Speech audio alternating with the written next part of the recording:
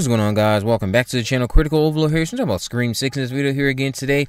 So we now have some new details that we need to be discussing as it pertains to the upcoming 6th entry in the Scream franchise. We'll be going over character names. We'll be going over some secret cameo that apparently is out there, and we'll be diving into some other new details that viewer Anon has shared in response to some individuals over on Twitter. So we know character names for all the cast members now, thanks to some trusted folks in the fandom.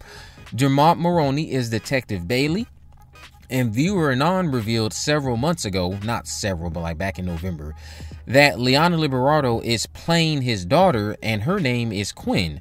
So Detective Bailey is father of Quinn Bailey, who Dermot sadly has also already let us in on his reason for wanting to solve this case. So I'm just going to put an X next to Quinn's name as a possible suspect, given that Dermot has already kind of let the cat out of the bag as to what will happen to her. Now, here's the thing to remember. He didn't actually say how or why or what happens to her that causes him to get involved in this case. He just said it's strong family ties. So we'll see what that means. Now, Jack Champion is playing a character named Ethan Landry, but many of you probably are already used to hearing him be called Ethan if you watch my previous videos. Devin Nakota is playing Anika, and I'm assuming this has to be either a love interest for Chad or Mindy based off of the trailer. The trailer shows Mindy snuggled up, I would say, not snuggled up, but like a little close with Devin's character of Anika, while Tara actually seems to be the one who's close to Chad. So I think those will be the love interest for those two in the movie based off of the trailer. We know that Henry Kazerny is going to be playing Dr. Christopher Stone. This must be Sam's missing therapist from the trailer. So, and I noticed his name seems to be a reference to Stone from Scream 3. Josh Segarra is playing Danny Brackett. Tony Revolori plays Jason Carvey, and of course this must be a Friday the 13th reference since we are in New York. Last but not least, Samara Weaving is playing Laura. Laura stuck out to a few people that noticed these names seem to be very Scream-like in the sense the names call back to other horror franchises like Halloween and Friday the 13th. So callbacks to other horror franchises, nodding to horror franchises, very much so a Scream thing to do. But Laura is Sydney's cover name in Scream 3 as well, so this feels like a direct nod to Scream 3. Some other new details that I want to discuss that have been revealed are coming from viewer Anon, and I'll say it again. At this point, if you do not want spoilers that are comparable to knowing you need oxygen to live, click away. So, Kirby Reed, we know, is returning in the upcoming Scream movie, and that's not the new bit of news I want to talk about, because we all know this and we're excited for this return. But when can you expect her to arrive? Kirby should arrive apparently early on during the second act. Now, my prediction of how this will play out is she must arrive after the opening scene, the expected Halloween party that must go on during the same night as the opening scene, and Sam and Tara's first chase scene with Ghostface that leads to the bodega attack that should also be taking place at the same nighttime as the opening scene. And then shortly after this bodega attack, the trailer has me thinking they all go to a precinct, and that's where they catch up with Kirby before everyone goes off to this Ghostface lair to investigate together. That is where I think they will meet Kirby after all the events that transpire at nighttime on Halloween. When you have the opening attacks, you have a Halloween party presumably. Then you have Sam and Tara getting chased into a bodega.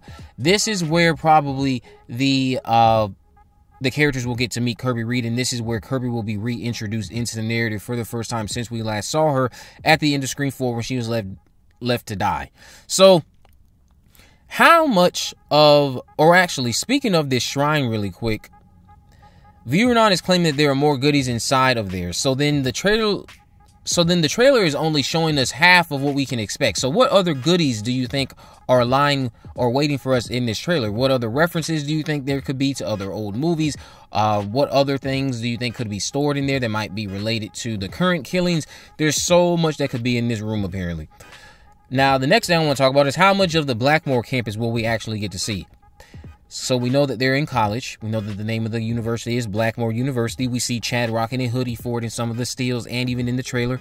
So apparently most of what we see is dorms, and there will be none, if not very little footage of the actual classrooms like we saw in Scream 2. So it seems as though what they want to do is definitely use New York and the city as more of a backdrop, and that's a good thing. I never was going into this movie expecting them to use the college as the backdrop, because then that would only enhance people comparing this to Scream 2 and saying this is nothing but a Scream 2 remake. So with New York obviously being the more attractive thing, and going off of the trailer, they definitely seem to be using the city to their advantage a lot more than the actual college campus, and I'm not mad at that. It seems as though the motive is not related to stab, so no need to worry about anything like Scream 4 or Scream 5. I've seen some people hoping that this series evolves beyond personal ties, and others hoping it gets back to the revenge stuff from the original 3. The most important thing I want to discuss is the fact that the homemade like video shown behind Sam when she's holding up a gun in the trailer isn't stab footage either. So if it's not stab footage, what is it? Well, like I just made mention of, it looks very much so like homemade footage. One of you, actually, shout out to you, Jax, you reached out and you expressed that you believe the killers are crime conspiracy theorists who are so convinced that Amber and Richard were innocent in Scream 5 that they have gone out of their way to make up their own footage to show Sam exactly how they believe she was able to get away with it. And I wouldn't be mad about this motive playing out.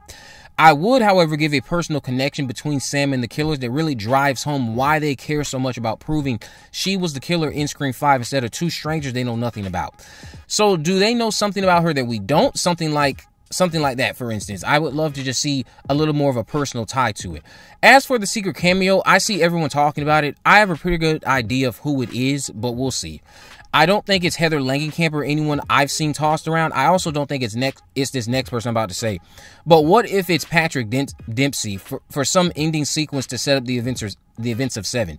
We go to the Kincaid household. You're not going to see Sydney, of course, or anything like that, but you at least get to see her husband to set up her return to the focus of the narrative, or at least establish that they have intent to bring Sydney back into the fold for Scream 7. I know that would be something that would drive many people crazy. Even if you didn't get to see Nev, you now got confirmation that she will be very important to the upcoming sequel. I think that would be pretty cool. Lastly, Mason Gooding's manager got to see Scream 6 and they think it is fantastic. They shared this over on their Instagram page, so I think this is pretty cool. I'm hearing more and more people have been able to see it. They seem to love it. They seem to find it to be fantastic like this individual has. Again, this is Mason Gooding's manager. I cannot wait to see what everyone else gets to think about the movie or says about the movie when it releases early March. I'm thinking about when the other critics like in LA and stuff get to see it late February and what they have to say when the embargo lifts. But you guys can let me know what you think about all of this down in the comment section below. If you haven't already, of course, make sure you subscribe, turn on post notification, you never miss a video. In the description, I will have links on my social media accounts. I am on Facebook, Twitter, and Instagram. You can message me there, of course, to let me know if there are any movies, news, or reviews you'd like me to cover in the future. And with all that in mind, guys, I will see you in the next video.